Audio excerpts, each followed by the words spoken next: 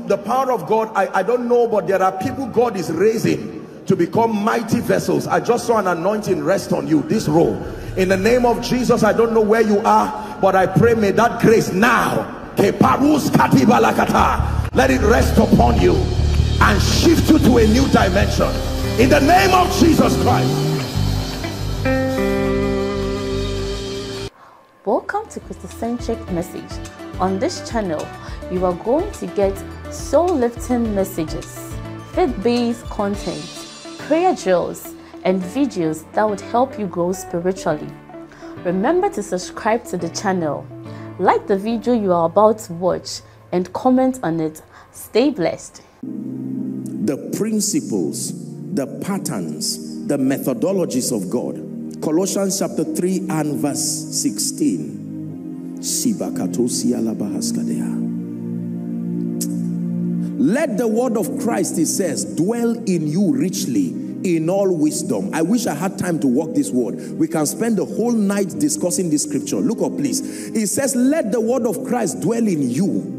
But it says, let it dwell in you in all wisdom. That means, if the word of God dwells in you randomly, it will confuse you and lead you into error. The word of God must dwell in you in a way that it dwells in all wisdom. If all you have is just scriptures, you will misquote scriptures, you will get into trouble because the word of God is dwelling in you, but not in all wisdom. So it says, hey, while you study the Bible, while you cram the scriptures, make sure there is a sequential arrangement of truth so that the devil will not come and manipulate what you already have and destroy you with it.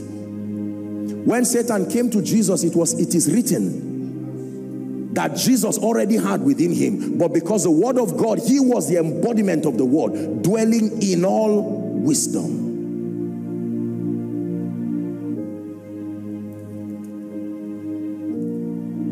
Are we blessed? 3 things happen to you when you have an encounter with the word of God. Number 1, understanding.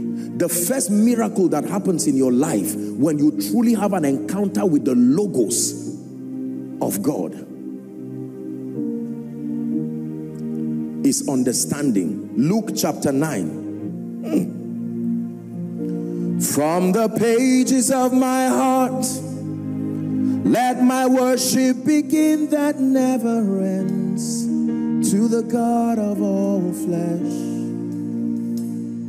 You're my God and your name is Yahweh. Your name is Yahweh. Yahweh. He's my King and his name is Yahweh. Your name is Yahweh. Yahweh. Luke chapter 19 and verse 42, please. Understanding. The first miracle we receive. Luke chapter 19 and verse 42. 19 and verse 42. Jesus began to weep over Jerusalem, and he said, "O Jerusalem, Jerusalem, if thou hast known, even thou, at least in this your day, the things that belong to your peace," it says, "but now they are hidden from you, so that you cannot come into this experience. You are barren of understanding, and so you do not have the peace that should come as a result of understanding." This is powerful. Understanding.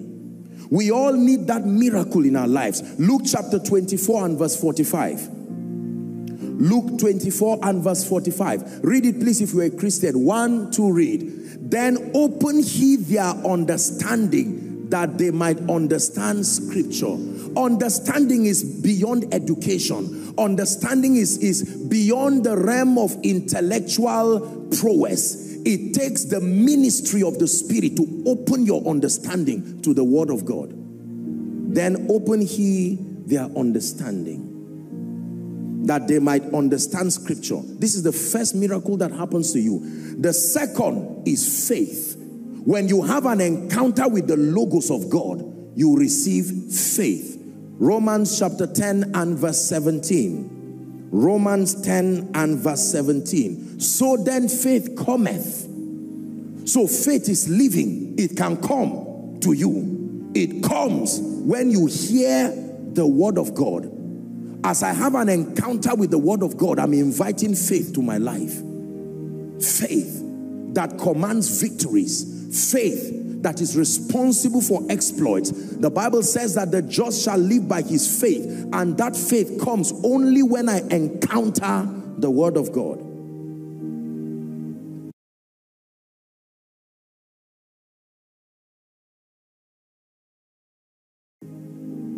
Romans chapter 4. I wish we had time, but let's see how far we can go. Romans 4 from verse 19. The Bible talks about the patriarch Abraham. It says, and be not weak in faith. He considered not his own body now dead when he was about 100 years, neither yet the deadness of Sarah's womb.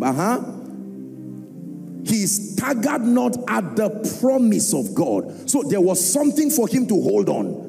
The word of God is an anchor. You can hold on to it. He staggered not at the promise of God through unbelief, but he was strong in faith, giving glory to God. 21. And being fully persuaded that what he had promised, he was also able to perform. And therefore, it was imputed unto him for righteousness. Stability is the next thing that you receive. Understanding, faith, and then stability. 1 Corinthians 15 and verse 58.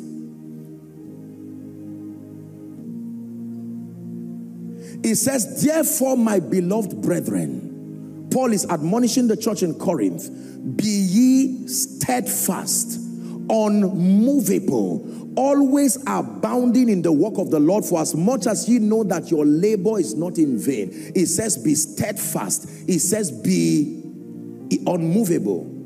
That means when you vacillate in this kingdom is proof that your faith is not stable. Your faith is not alive, and the word of God is not at work in you. If God gives you a word, you can hold on to that word. And as life beats left, right, and center, you say, he told me that in the name of Jesus, my church will thrive in this city. He told me that in the name of Jesus, when men say there is a casting down for me, there is a lifting up. It is what God said that keeps you. It is what God said that keeps you. What did he tell you? Hold on to it.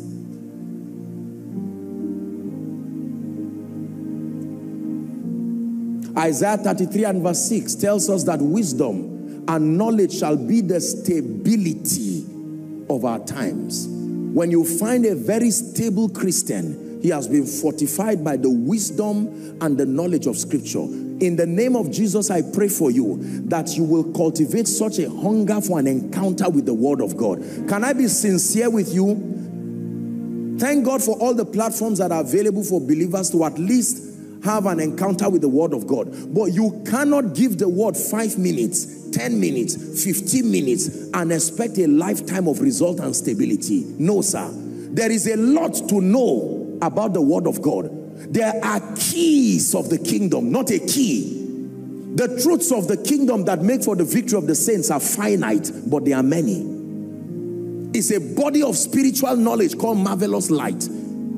They are finite, but they are not just 2 or 3 or 4. You will need to know the principles that make for speed, restoration. You will need to know the principles that make for increase. You will need to know the principles that make for sustainability. You will need to know the principles that are responsible for your warfare and your dominion. You will need to know the principles that are responsible for your health and your wellness. It takes time to learn those things. I found your word and I did eat it, and it was a joy and a rejoicing to my soul. You must cultivate passion for the word. Just opening the Bible in the name of Jesus and you open it and just read something. Then he put their eyes on Zedekiah and the king of Babylon and close it. You won't grow that way. You will never ever grow that way. It takes intention. You need to give the word time. Let me respectfully encourage us, servants of the living God. It takes time. There are treasures that are hidden here, but it will take patience to see it. Do you know that, look up please, When Mary of Magdala, when Jesus rose again, different people came and they could not see him. But the woman stayed there. She was gazing at the resurrected word. She stayed there until she suddenly saw a man and she said, Rabboni. He said, do not touch me. It was her staying that made her to see. The remaining disciples came in a hurry and they went back. We've not seen him. But the woman said, I'm not going anywhere. I will stay. There are times you will stay on one verse for days. Jibas kali brahakatoze bragatea neka paruda shalabada. You want to leave it, and God says the next level of your ministry is in that scripture. Just keep looking. Just keep looking. And suddenly he will isolate from all the scriptures and just bring out 3 words from that scripture. That becomes the next level of your lifting. Please don't run when you have not seen. Run only when you have seen from scripture. An encounter with the word of God. This is 2021. What have you seen?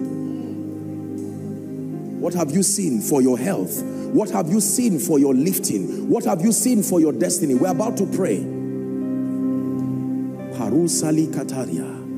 An encounter with the Son of the living God, giving me access to righteousness, access to the life of God, and access to the riches of the kingdom. We call it grace. Then an encounter with the Spirit of the living God, access to direction, access to spiritual illumination, becoming for me the confirmer of the word, the revealer of the word, the custodian of the anointing of the Spirit. And then an encounter with the logos of God, very powerful, giving me understanding that brings faith, that also brings stability. This is how it starts. It starts from understanding. Then faith is built, and on the strength of faith I can find stability in my life. Are we together? We'll leave the last encounter for another time, but can we take a few minutes to pray? Please rise up on your feet.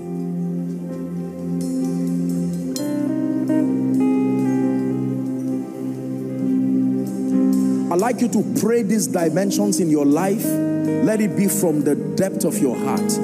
Father, here at WAFBEC 2021, I cry for an encounter by the Spirit of the living God.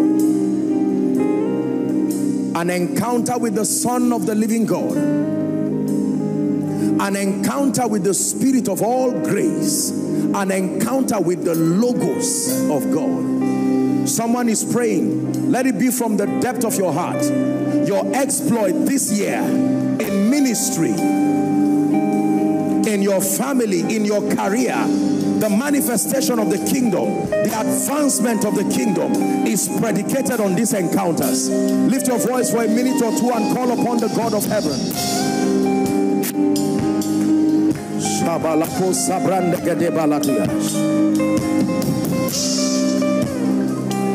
I declare by the Spirit of the living God, you are praying now. You are praying now. An encounter with the Son of the living God. An encounter with the Son of the living God. I have the life of God in the name of Jesus. The life that is superior to the limitations of men. I declare by the Spirit of God, it's not a theoretical reality. I am a possessor of the life of God here and now. I encounter the Spirit of all grace in the name of Jesus. Lift your voice. You are praying. The Spirit of all grace, the revealer of the word of God, the strengthener, my advocate. I expose myself to the fullness of his ministry, even in this season. Now you pray and cry for an encounter with the word of God, the logos of God, bringing me spiritual illumination, access to light, the light that produces victory. The entrance of my word, the Bible declares, giveth light and understanding to the simple. The word of God producing faith. The faith that moves mountains. The faith that can change the impossible. Bringing stability to my Christian experience so that I am fruitful in every good work.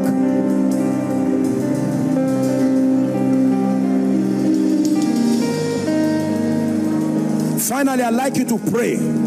Father, the grace to stay with your word until an encounter is established in my life. The staying power, the grace to stay with the word, the grace to stay with the word, the patience to stay with the word.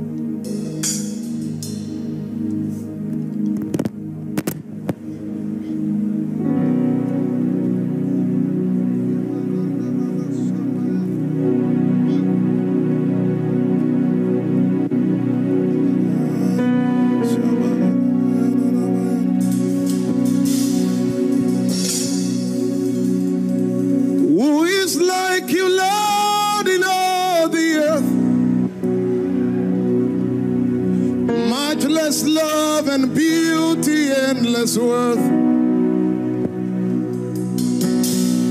Nothing in this world will satisfy.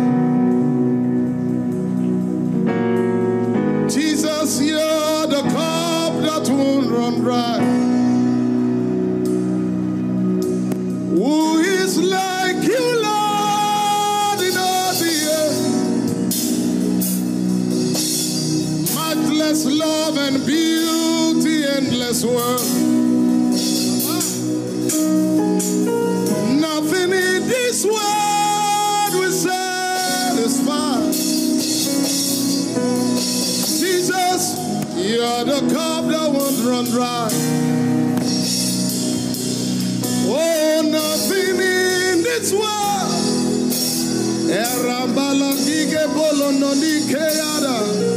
Jesus, you're the cup.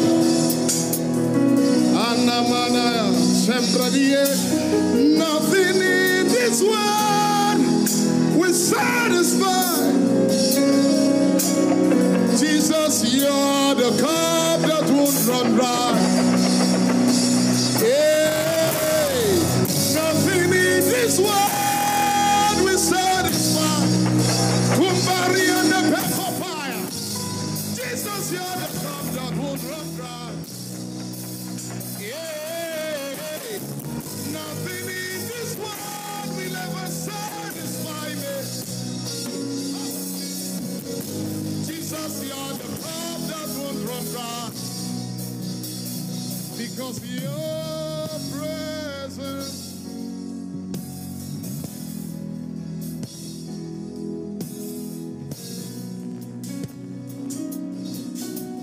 somebody lift your hands and say, your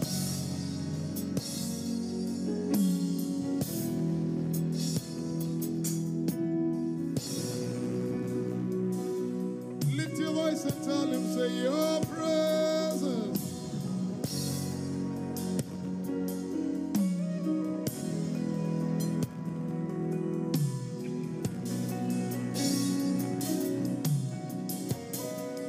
Your presence, your is ever.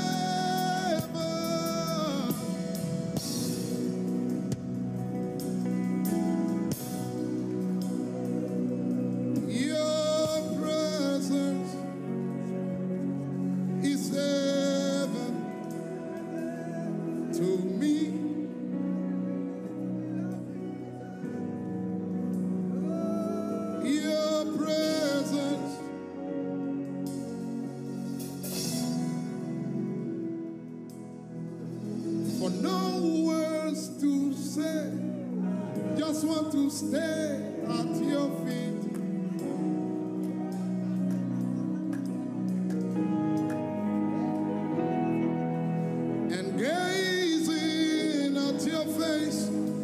just want to stay at your feet.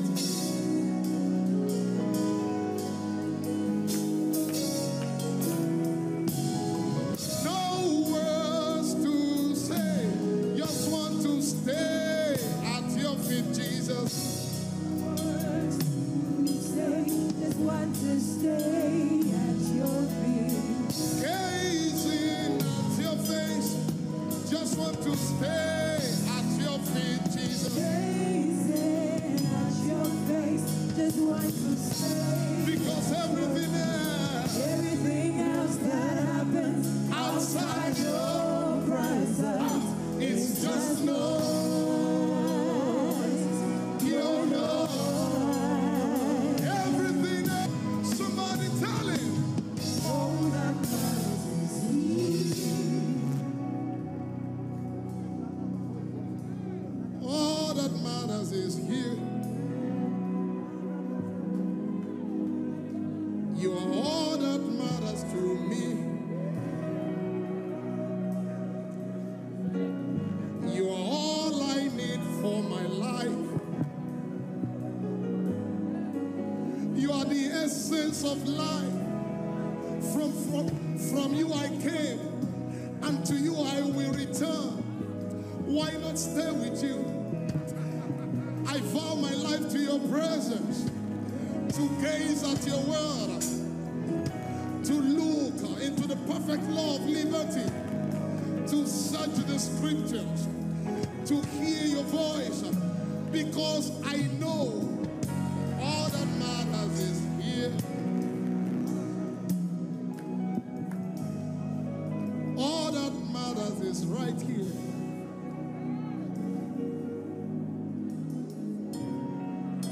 You made me royalty, but I choose to serve you with my life, serve you in worship.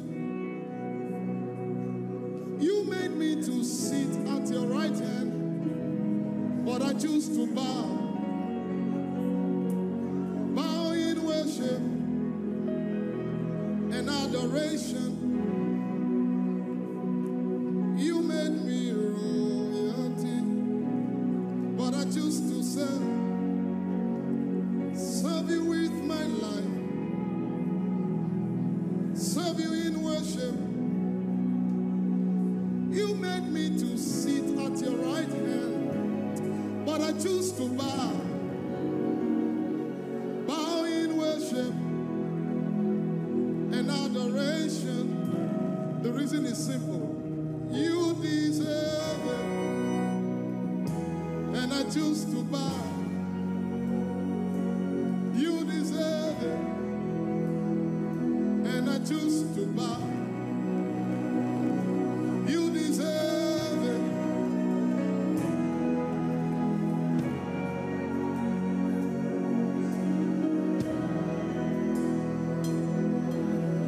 Lift your voice. You deserve it. You deserve it, and I choose to bow.